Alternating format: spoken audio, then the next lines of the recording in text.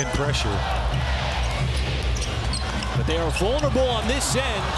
They're not a good defensive team. GIDDEY got all the way. Pacers 4th in NBA in pace. Better lead the NBA in transition points as GIDDEY gets another bite of that apple. That's a different apple. As once again the Thunder get inside, trying to get to the rim, not able to fit.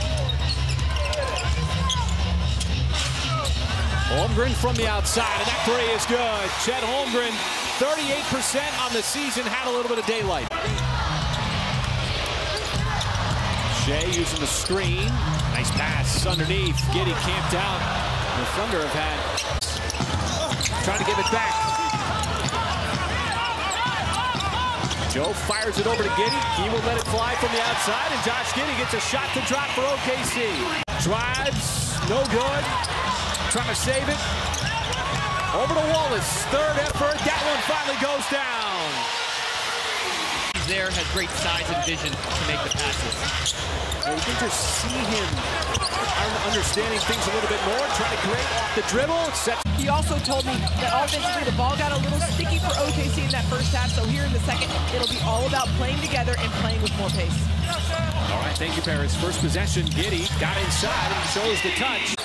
He wasn't at the nail, he was a little bit further. Out of his range, nice pass to the finger roll, Josh GIDDEY.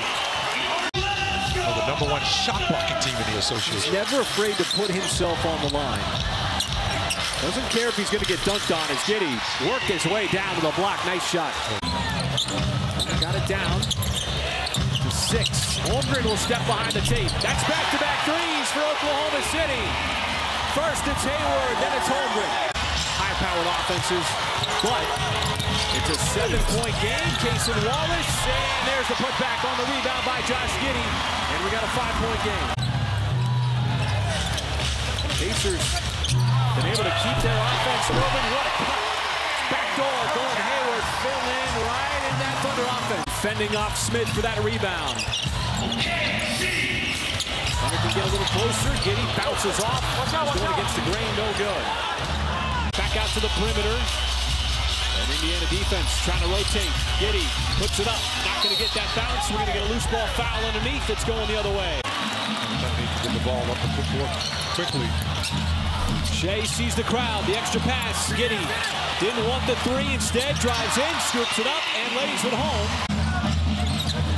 Looks like the Thunder been down by 5, 6, 7 this entire second half. GIDDEY's runner.